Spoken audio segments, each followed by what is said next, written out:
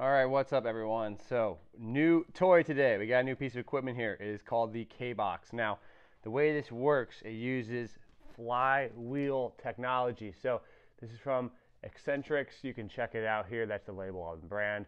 But the way the guy works, let me lower the camera and put it in a better position so you can see it. So, bear with me for a second.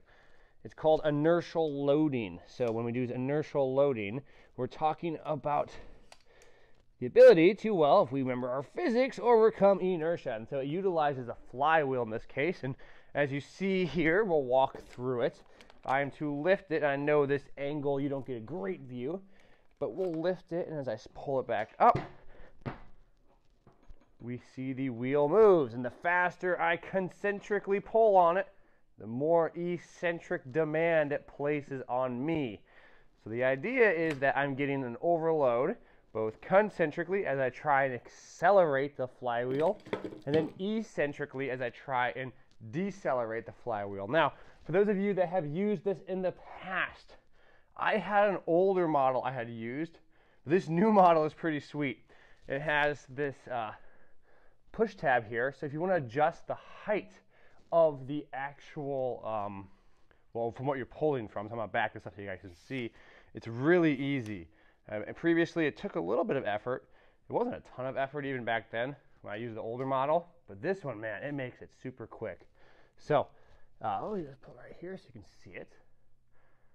Cool. And if I want to adjust this height, so let's say I have an athlete going, and I want this to be higher, I can push down on this.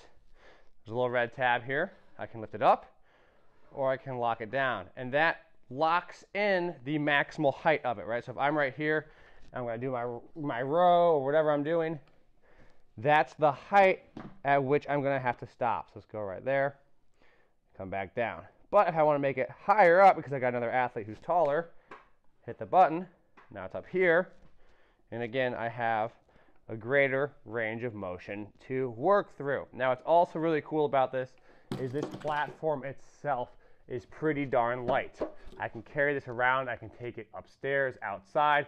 The way you switch these wheels on and off is really easy. It's just a pull pin right here on their front lock. Now, what makes this really cool are the different kinds of attachments they have as well. So here's one of the harness attachments. When you throw this on, as you can expect and imagine, it's a harness. So I take it right here, I put my clip on, I can do my squats.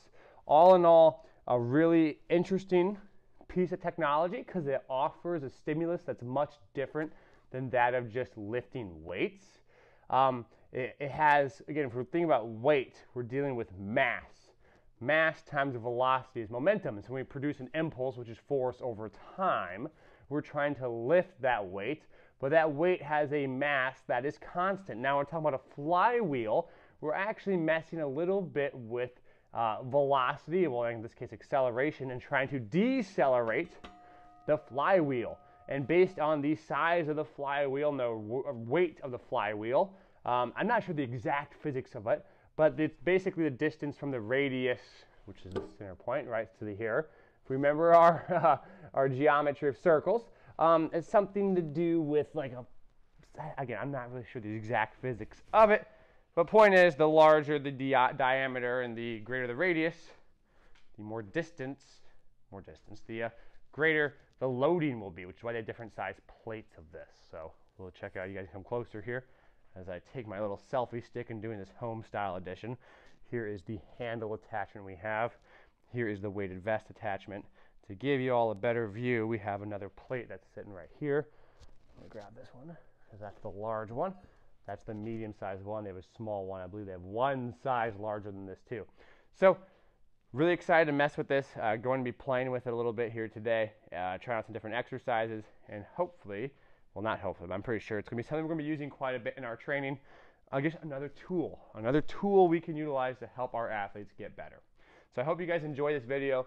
Feel free to let me know if you used the KBox before. Let me know what you think. I hope you enjoy, and I appreciate y'all as always. If you guys enjoy these talks, feel free to like, subscribe, and follow along. I appreciate y'all, and take care.